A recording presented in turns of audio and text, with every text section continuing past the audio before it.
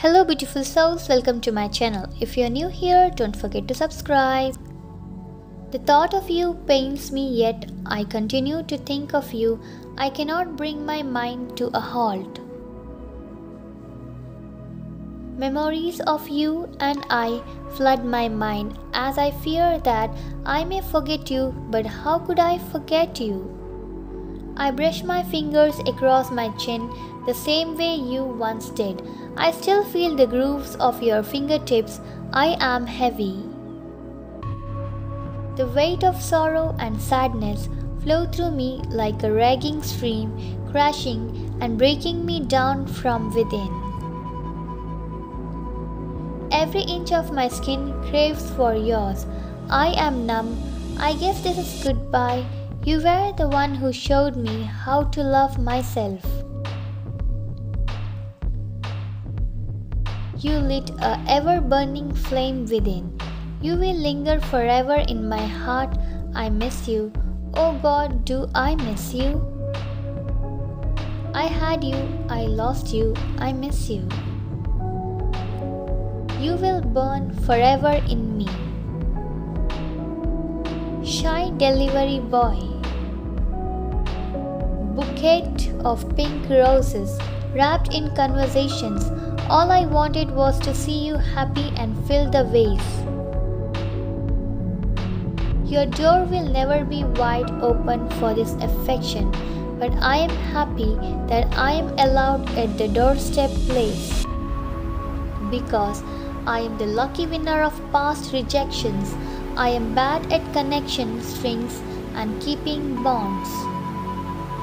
Yet the doorbell still rings a welcoming sound.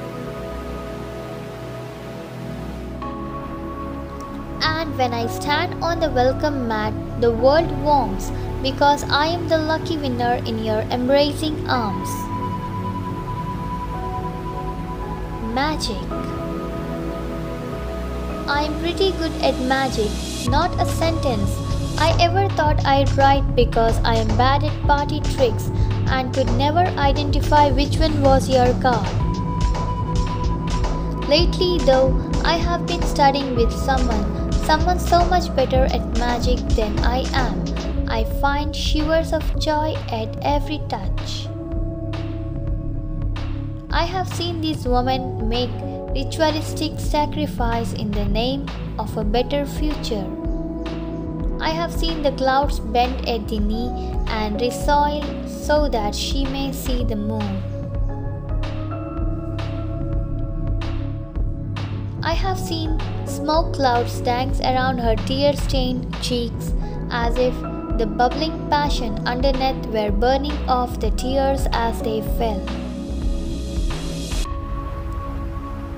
I have fallen into a deep and unbreakable spell by listening to her bird-like songs.